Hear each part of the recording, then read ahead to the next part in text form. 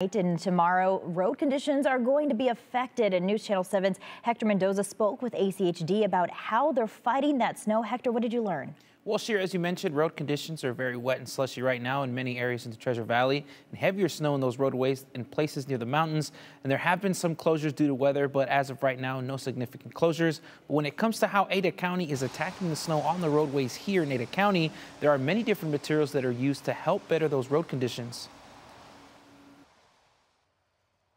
So there are certain materials we use, like magnesium chloride, ahead of a storm, that's used as anti-icing to help prevent the bond of the ice from forming to the pavement. After the snow has fallen and you have a little bit of that ice on the roadway, then you start using the more granular sodium chloride salt. And then you have the sand that you use for additional traction, especially in those areas where people are going to be stopping, like intersections.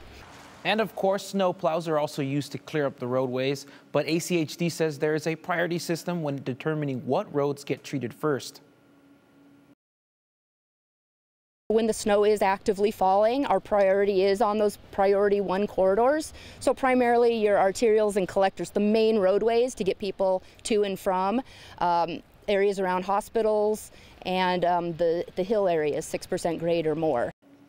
ACHD says once they have completed those roads, they move on to the roads that see less traffic, and ACHD said that could be a reason why many people don't see plows in residential areas. So as a reminder, make sure to drive safe during the winter weather, and for updates on road conditions and any delays, make sure to head over to 511.idaho.gov. Yeah, safety is definitely key, especially during this time. All right, thanks, Hector.